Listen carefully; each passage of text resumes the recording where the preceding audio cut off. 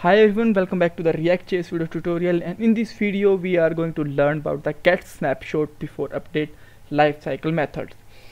These are some key points that we are going to cover in this video. First of all, we will learn the theory part of the getSnapshotBeforeUpdate method. Then we will make a child component, and then this lifecycle method will be used with the props and state with an example.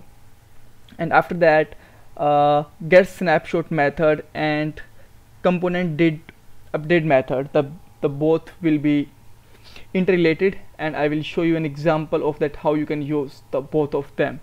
Alright, so if you want to know about the more about the componentDidupdate, the video is given in the description box. You can watch this video also. Alright, so now let's start with the first question. So first off question is what is the getSnapshotBeforeUpdate method and how we can use it. So as you know, this is a lifecycle method, and this is just invoked before the render method. And in this method there is two parameters. One is the previous state. You can say that the pre-state, pre-props, you can write like this, pre-props and pre-state. And in this in those parameters you will go to the previous props and previous state. So let's say you want to compare the previous and current state, and you want to do some logic with your previous state or props, then here you can get the both of them. Alright, so now let's start with the code. So just move on the application. So this is my app.js file, and this is my home.js file. Alright, so I'm just going to make the home.js file is child of the app.js. Alright, so I'm just going to import home from home. Nice. And after that I'm just going to use it here, and I'm just going to pass some data from here, and this data is coming from the state, so that I have to use to make the constructor. Alright, so just quickly make a constructor, this dot state, and in this state I'm just going to put my state name is data, and currently this is 0. And on this state is updating on the onClick function. This is the onClick function. Okay, so I just have to use a super. So on this click me function, this state will be going to update, alright, with 1, and I'm just going to pass this data as props of the home component. Alright, so I'm just going to pass here this dot state dot data. Alright, so now I can access this data here. So I'm just going to put the value here. I'm just going to put this value with the child. So this dot state dot this dot props dot data. Alright, so when I'm just going to click, you can see that this data is coming from here. Alright, for confirmation you can check this. Right, nice. So now I'm just going to use this method. So for that I'm just going to write here getSnapshotUpdate, and inside it I'm just going to pass the two parameters like pre-props comma pre-state. This example is specifically for the at the moment I'm just going to show about the props, and after just few minutes I will show you it with the states also. Right, so whenever I'm just going to write it here and just make to console here, like I just put here pre-props, and whenever I'm just going to check the console, you will see that there is an error like this. Right, that they are telling that we have to use always getSnapshot method with the componentDid method. Alright, why? I will show you after some moments. For now I'm just going to make it.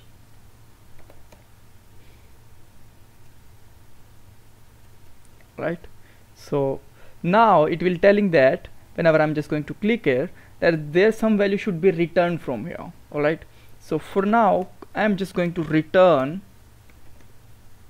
null. All right, after that I will return some values also. So now you will see that there is a no warning. All right, but this is my another method, and this is, let's make it formatted code. All right, so now you will see that there is some value, and inside the console there only a previous value will be always shown. Whenever you will see there is a 1, but in the data there is a 0 value, because this is coming from the getSnapshot method. Okay, so for more nicer I am just going to write here this, and now you will see more clean. In this method the data value of data is 0, but here is 1, because this is always showing the previous value. All right, so this value always be ahead from the getSnapshotBeforeUpdate. Okay, so this is the value. So this is how you can see that this is always called the previous value of the store.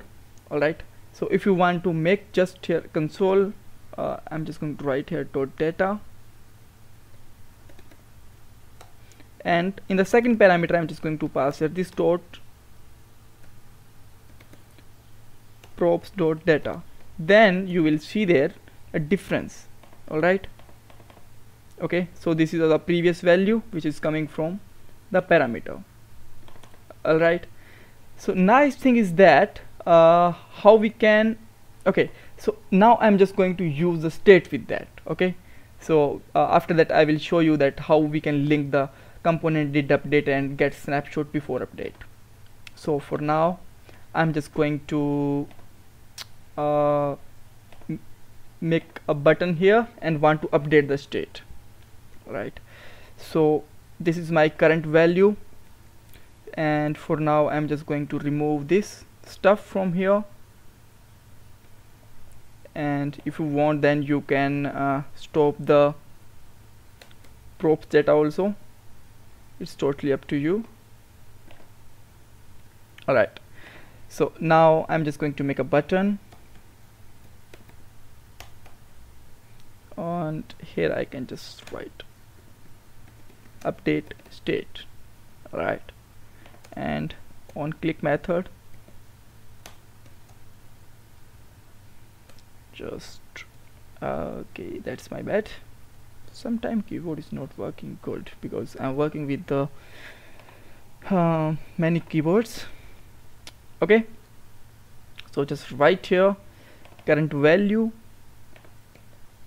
is this dot state dot current value plus 1. All right, so before that I have to just write here this dot set state. All right, now that's good. So I'm just going to remove this button also from here because this is not useful for now, and here I'm just going to put the state, this dot state dot current value.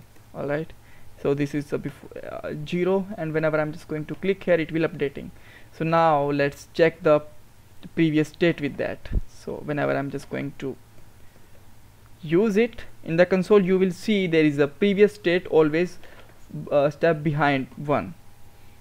I'm just going to click here, you will see there is a 1 state, but currently this is 0 because as you know that this is showing the previous, and I just want to illustrate you here. All right, so the things is clear. We make the two things we just used with the props, and we had been checked with the states. Now let's link up the both of them. All right, so as you see the component did update method is also accept the 2 parameters. Actually it's updating the accept the 3 parameters, one for the state, so I'm just going to write here state, another for the first for the props, second for the state, and third for the snapshot. Alright, so I'm just going to write here snapshot.